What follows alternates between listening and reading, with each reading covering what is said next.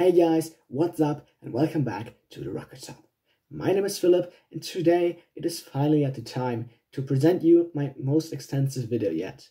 Well, actually it's a series of videos that goes on for well over an hour. This is the ultimate Raptor engine rundown. 3, 2, 1.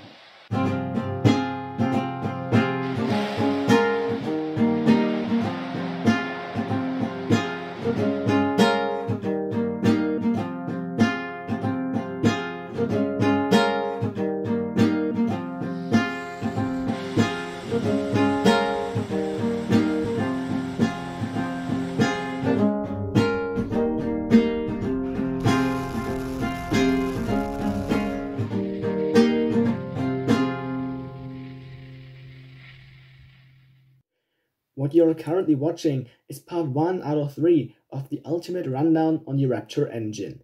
In part 1, we will introduce the entire series and take a closer look on the actual rocket combustion, the most important part of any engine. Part 2 will mostly focus on throttling, gimbaling, cooling and other engineering stuff, and part 3 will be mostly made up of comparing the Raptor's performance to other engines and a conclusion. And because there are a lot of things to cover, I have divided the videos into different chapters with timestamps. You can see them on your screen right now. If you want to rewatch one section or you don't have enough time to watch the entire series, you can always just jump straight forward to the chapter that interests you most. One quick note here, some of the chapters are in the other two parts, so you may have to switch the videos. With that said, let's start with chapter 1 of the first part, the introduction.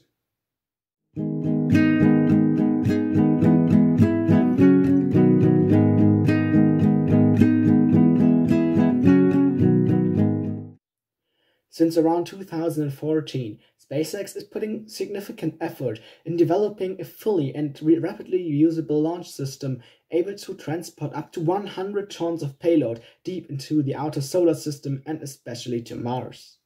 This wonder rocket is called Starship and is currently under development in SpaceX's South Texas launch site near Boca Chica Village. But to power such a rocket, SpaceX needs a powerful, reliable and really well-performing engine. An engine with capabilities the world hasn't seen before. This rocket engine is nearing the final stages of its development and it is called the Raptor engine. The Raptor is the world's first full-flow staged combustion cycle engine to leave the test stand and the first methane-powered engine to ever take flight. The Raptor is considered to be one of the most complex engines and its technologies are years ahead of many other rocket engines of our time. Due to having high thrust, small size and high efficiency, it may be the rocket engine enabling us to fly to the other planets of our solar system. For many, the Raptor engine has the potential to become the best rocket engine we are able to create with our available technology. But why is the Raptor engine so much better in nearly every imaginable way, and what makes it so special? Those questions are the main topic of this series. We will take a closer look on the design of the Raptor and figure out its advantages and disadvantages regarding the categories of fuel, combustion cycles, engine throttling, and many things more. We will try to reconstruct the reasons for most of the important design-changing decisions that led to the Raptor being what it is today. And finally, we will compare the Raptor to other remarkable engines and see if the Raptor is indeed the best rocket engine ever created.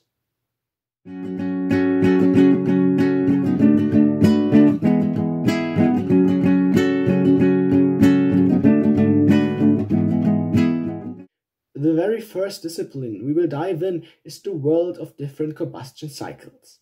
But combustion cycles are very hard to understand if you don't even know the basics of how rocket engines work. And I will break down the different cycles to the basic layout, or otherwise we would have to take a look at diagrams like this thing here, and that's really confusing stuff. To understand the different combustion cycles, we will start out with the basic principles rocket engines are built on. So, how do rocket engines actually work? The way every single rocket engine ever created generates a force called thrust is based on Newton's third law. Every force generates another force with the same strength pushing in the opposite direction. Rocket engines utilize this physical law by shooting exhaust out of the nozzles to push the rocket forward with the reverse force. This force pushing in the opposite direction of the exhaust is what we know as thrust. The goal of a rocket engine is generating a high amount of thrust, and it achieves this by shooting as much exhaust out as fast as possible, since higher mass flow rates equals higher thrust. And because combustion runs more efficient under high pressure and gas always flows from high pressure areas to areas with lower pressure, engineers try to get the pressure in the engine to a few hundred times the ambient pressure at sea level. Burning liquid fuels is the main factor for achieving high pressure, since the gas produced by the combustion chamber raises the pressure in the engine because hot gases want to expand, but they are contained by the combustion chamber. That's the basic principle of how a rocket engine generates thrust.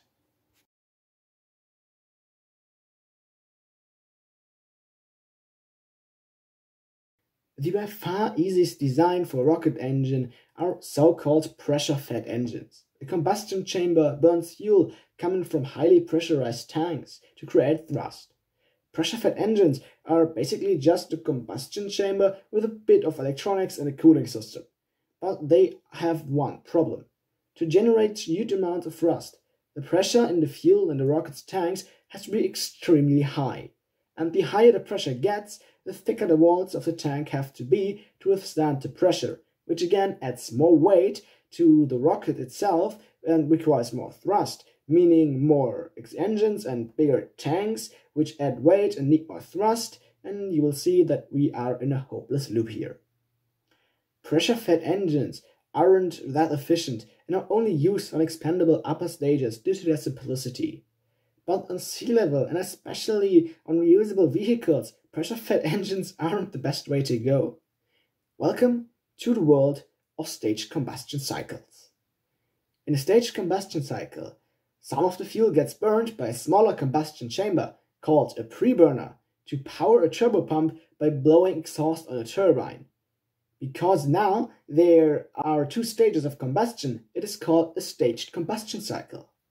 The turbopumps are pumping low-pressure fuel from tanks into the combustion chamber, raising the pressure in the main combustion chamber dramatically. But there are many different staged combustion cycle designs with different layers of preburners and fuel flow. The most commonly used staged combustion cycle type is maybe the easiest iteration of such cycles is the so-called gas generator cycle or open cycle. The open cycle utilizes a separate preburner to spin the turbopumps, and that preburner is positioned at the side of the engine. The exhaust of the preburner is simply dumped overboard. In an open cycle engine, some of the fuel is wasted, but since the preburner does only burn a small percentage of the overall fuel, that loss is just about 1 or 2% in efficiency. But what happens if you want to use the exhaust of the preburner in the main combustion chamber? Well, that doesn't work, at least for engines running on RP1. When kerosene is burned, it doesn't just turn into gas, but also a bit of soot, which you can see as the thin grey clouds of smoke at the edge of the exhaust on some rockets like the Falcon 9. And that bit of soot would cause serious damage to the inside of the main combustion chamber when you try to blow the preburner's exhaust in there. Because of that, most RP1 powered engines are using the open cycle to operate. Among them are the F1, the engine that powered the first stage of the Saturn V, and SpaceX's Merlin engine used on the Falcon 9 and Falcon Heavy. But blowing the preburner exhaust into your main combustion chamber is possible and not even that bad of an idea if your fuel isn't kerosene. When looking at engines burning, for example hydrogen or methane, we dive into the world of closed combustion cycles. In a closed combustion cycle, every single bit of fuel is at some point burned in the main combustion chamber, which enables such engines to have an efficiency of more than 98%. But closed combustion cycles couldn't be more different from each other than they are. Most of the variations include having two preburners instead of just one, and all of them vary with their fuel type and mixture. But the most engineering magic becomes visible when looking at the preburners themselves. There are generally two types of preburners: fuel-rich burning preburners and oxygen-rich burning preburners. Fuel-rich preburners burn, as the name suggests, a lot of fuel and just a tiny bit of oxygen. That results in cooler exhaust and therefore lower stress for the turbine the preburner is pointed at. But at the same time, running on a fuel-rich mixture makes the preburner rather inefficient, so it needs a lot more fuel relative to its power output than the main combustion chamber. Oxygen-rich preburners, on the other hand, are way more efficient than fuel-rich preburners. But the exhaust is so hot that building an oxygen-rich preburner was considered to be impossible for a long time because there were no known metal alloys able to withstand the extreme temperatures. In the early 1990s, after the collapse of the Soviet Union, American engineers found that the Soviets had in fact developed such an alloy with exactly those capabilities, and the engine were running on oxygen-rich preburners. Today, we are able to design engines with oxygen-rich running preburners, but most closed-cycle engines still use fuel-rich preburners. When looking at a typical hydrogen-powered engine, you might recognize a second preburner, but having two preburners instead of just one doesn't change the fact that those engines are all running on a closed combustion cycle. And for the famous space shuttle main engine, the Aerojet Rocketdyne RS-25, both of those preburners ran fuel-rich. So why did it have two preburners at all? On engines running on RP1, the turbopumps for fuel oxygen are powered by the same preburner. But due to hydrogen having extremely low density, it could easily leak out of the turbopump and cause uncontrolled explosions when coming into contact with the oxygen. To avoid that, the engineers designed the engine with two different shafts, with two separate turbines and therefore two different preburners. That's why some of the closed-cycle engines have two preburners, just to increase the safety of the engine. And then there's the third solution of a staged combustion cycle: the full-flow staged combustion cycle. This special type of closed combustion cycle is considered to be the holy grail of rocket engine design and was developed only 3 times in the entire history of spaceflight. The Russians tried it once with their RD-270 project, the American tried to build such an engine in mid-2000, and the third try is, SpaceX's Raptor engine. It is the first engine operating on a full flow cycle to ever leave the test stand and actually power a flying rocket. In this case, it is Starship and a Super Heavy booster. So, how does the Raptor work? The full flow stage combustion cycle is a variation of the closed cycle and involves 2 preburners. One of them is burning fuel-rich and the other one oxygen-rich. But unlike other engine cycles, all of the fuel and all of the oxygen gets pre-burned, leading to the main combustion chamber being filled with 2 hot gases, one fuel-rich and one oxygen-rich. Every other engine type is burning liquid fuel and oxygen in the main combustion chamber. The Raptor ignites 2 gases instead, meaning it is a gas-gas burning engine. Due to the general behavior of gases, the energy required to ignite the combustion chamber is lower and the efficiency gets even higher, with the Raptor being able to get about 99% of the available energy out of its fuel to convert it into thrust, making the Raptor one of the most efficient, if not the single most efficient rocket engine ever created. As many advantages as the full-flow staged combustion cycle may hold, it brings many engineering challenges with it.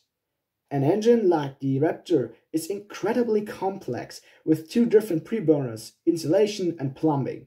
SpaceX had to develop several superalloys for the engine to work and hasn't quite finished the evolution of the engine after almost a decade. The insane complexity of the full-flow cycle is what scared the most engineers and held them away from developing a full-flow staged combustion cycle engine, but SpaceX took the challenge and it is not far away from tackling it. Combustion cycles are the heart of any rocket engine. When trying to understand different rocket engines, you must know how the individual combustion cycles work. I will put them up on screen right now for a short moment so you can compare them by yourselves and find a difference and similarities between them. If you need a bit more time than I give you, just pause the video here.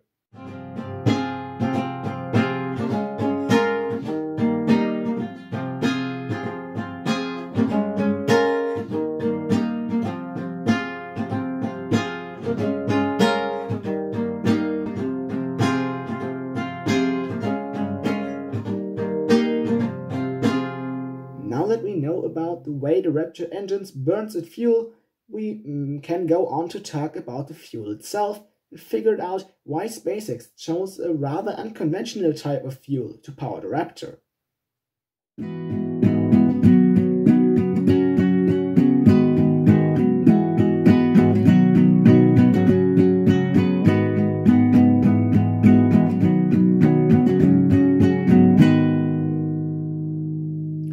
Rocket engines can generate energy by combusting fuel and some kind of oxidizer, in most cases liquid oxygen. But there are different fuels commonly used in the spaceflight industry, depending on which task the engine is designed to do. Among all the liquid fuels there are kerosene or RP1, hydrogen, methane and hypergolic fuels made up of hydrazine. Those four types of fuel are the most commonly used ones. Additionally to liquid fuels, solid rocket fuels are practically the only other source of energy available for rocket motors. But SRBs are not comparable to a complex engine like the Raptor, since they don't even have a proper engine. In an SRB, the fuel simply burns down from the top to the bottom like a candle, and the exhaust is just being pointed downwards. There are no fuel pipes, no turbopumps, preburners or combustion cycles of any kind. Solid rocket motors have literally nothing in common with liquid rocket engines like the Raptor. Every rocket fuel has some individual properties, giving engines different advantages depending on how they are used. Before choosing a fuel for a new engine, engineers have to figure out which fuel is suited best for the task they want their vehicle to do. Every rocket fuel comparison has a different outcome depending on the requirements the fuel has to fit. But there are multiple properties everyone has to look at, like density, which is important for the weight of the fuel you need to create a certain amount of thrust, the temperature the fuel has to be stored at, the burn ratio of fuel and oxidizer deciding the size of the tank of the rocket, and the product of the combustion process for environmental impact. In case of the Raptor engine, there are of course some additional fuel requirements due to the task Starship is set to do. SpaceX needs the fuel to have the ability to be produced on Mars for the return flights of crewed NASA missions, as well as the ability to refuel the rocket in low Earth orbit for maximizing the payload capacity. And if that wasn't enough, the fuel had to be suitable for engine reusability.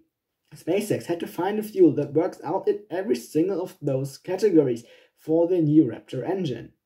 But effectively, there are just three options available. The Kerolox option, made of RP1 and hydrogen, Hydrolox, which is hydrogen and oxygen, and of course Methalox, which is the organic compound methane burned with liquid oxygen. In terms of density, RP1 outperforms the other fuels by the value of 813 grams per liter, making it the best fuel for high thrust rates. That's why RP1 is commonly used in the first stages of multi-stage rockets like the Saturn V, the Soyuz or the Falcon 9.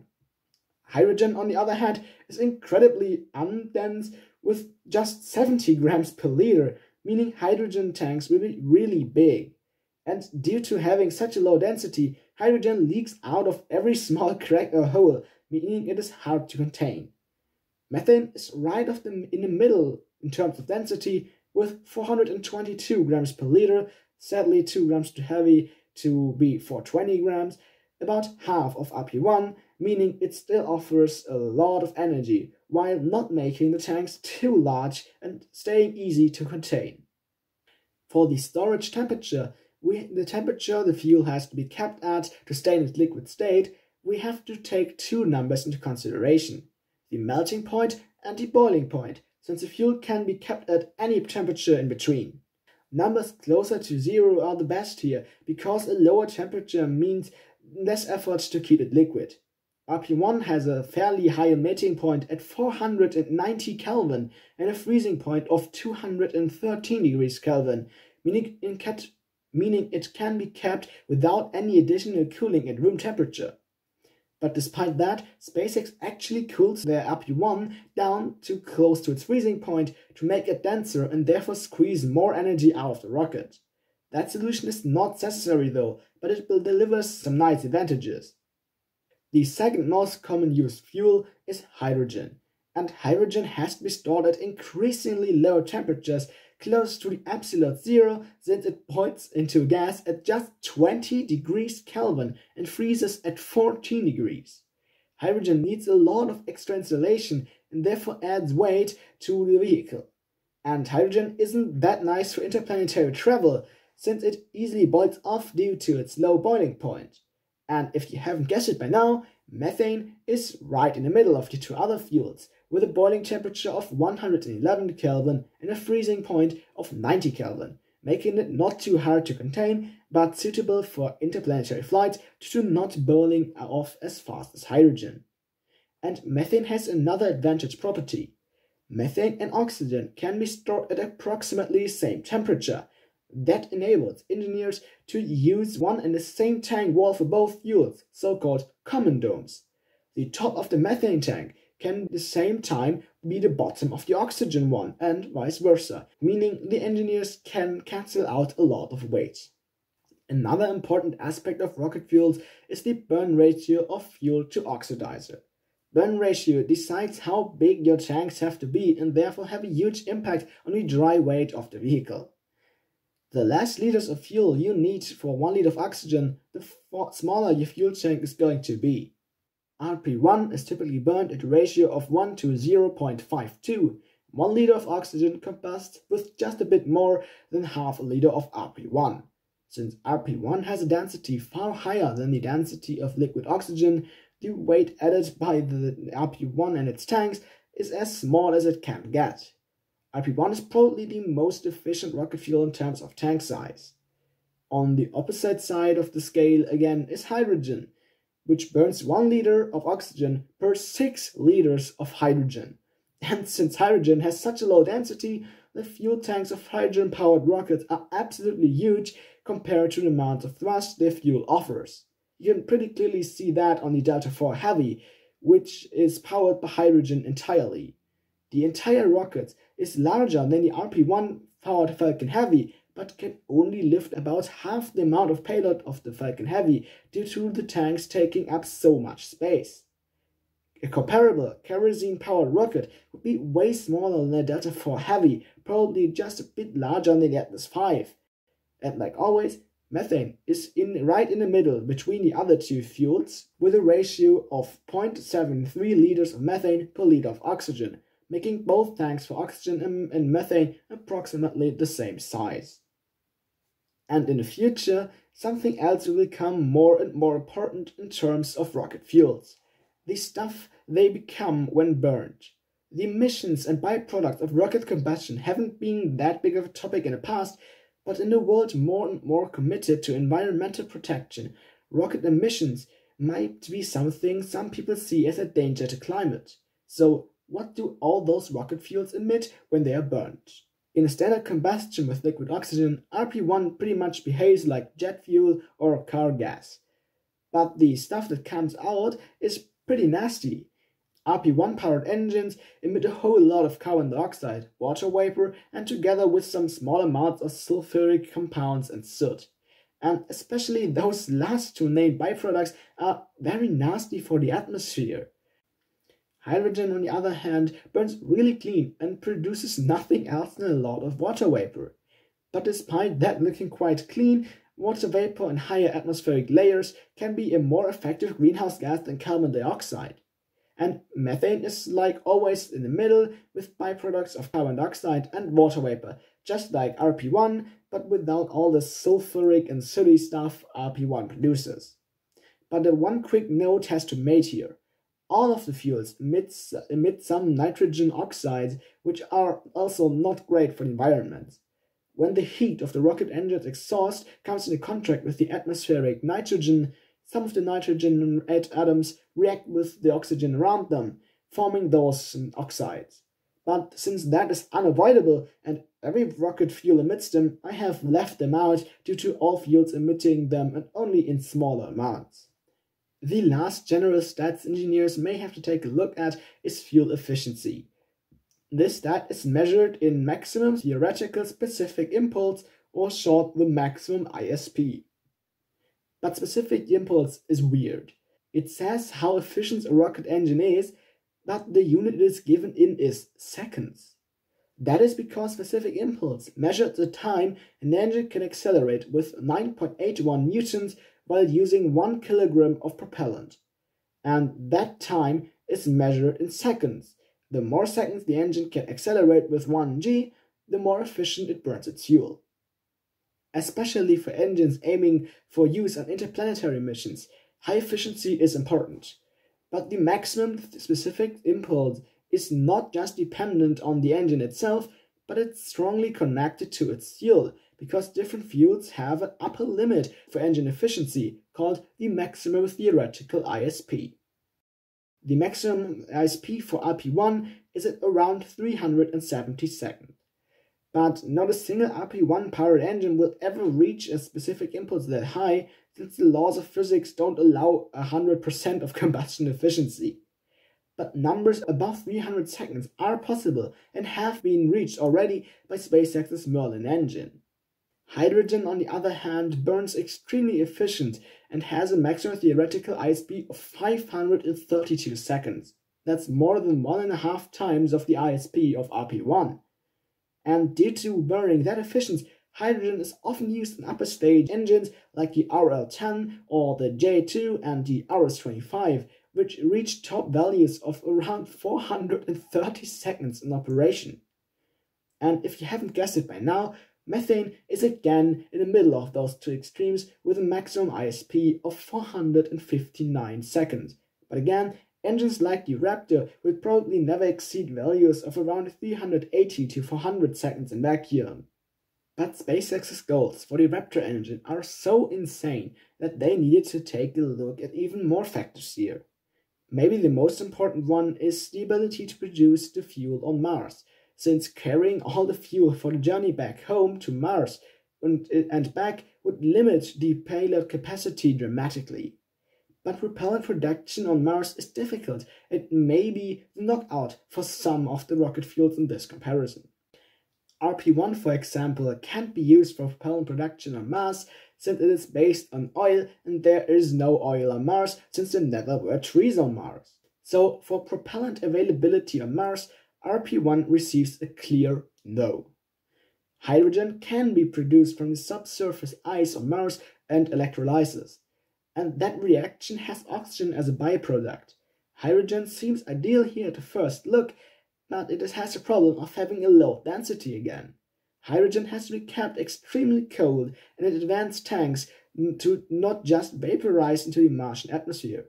And all the effort to contain the hydrogen needs so much energy that it is practically impossible to produce on Mars.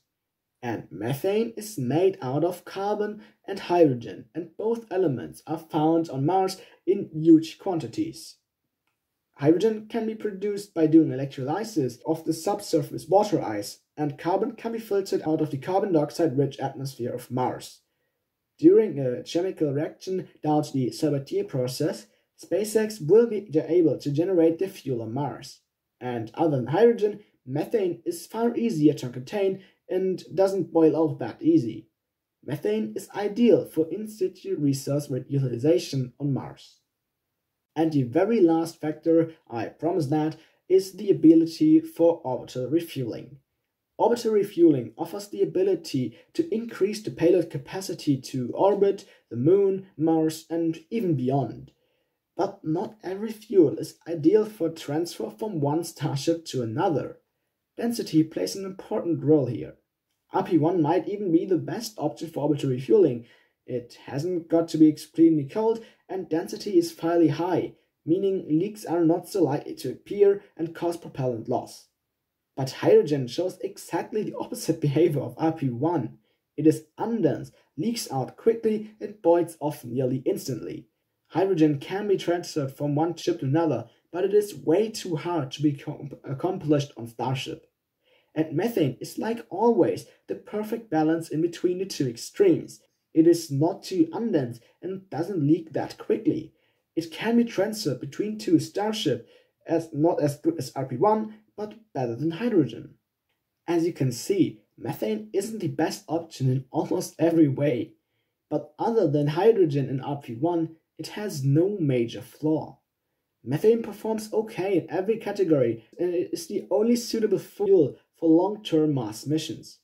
RP1 may be the best fuel for high thrust numbers, and hydrogen may be better for efficient in-space propulsion, but methane has both properties. It can generate a lot of thrust and is, with specific impulses of up to 400 seconds, still burning extremely efficient. Choosing methane was literally the only option SpaceX had for the Raptor engine, and probably that's why they did so. And due to being powered on methane, SpaceX had to start from scratch on, since the Raptor is the first methane engine to ever take flight and among the first methane engines ever developed. Methane has the best properties, but it brings many engineering challenges along. With completing our run on rocket fuels, we are already at the end of the first part of the Raptor rundown series. In part 2, we will take a closer look at the engine control mechanisms and ignition processes. If you want to know more about the Raptor, I would recommend watching the next part. It will release soon after this video and will be linked at the end. This video alone has cost me more than 40 hours of my life to script, record and cut. It's a lot of work for me to give you the content you deserve, so I'd really appreciate it if you hit the like button, share the video with your friends and subscribe to the Rocket Shop. We see ourselves in part 2, and until then, I am out. Cheers.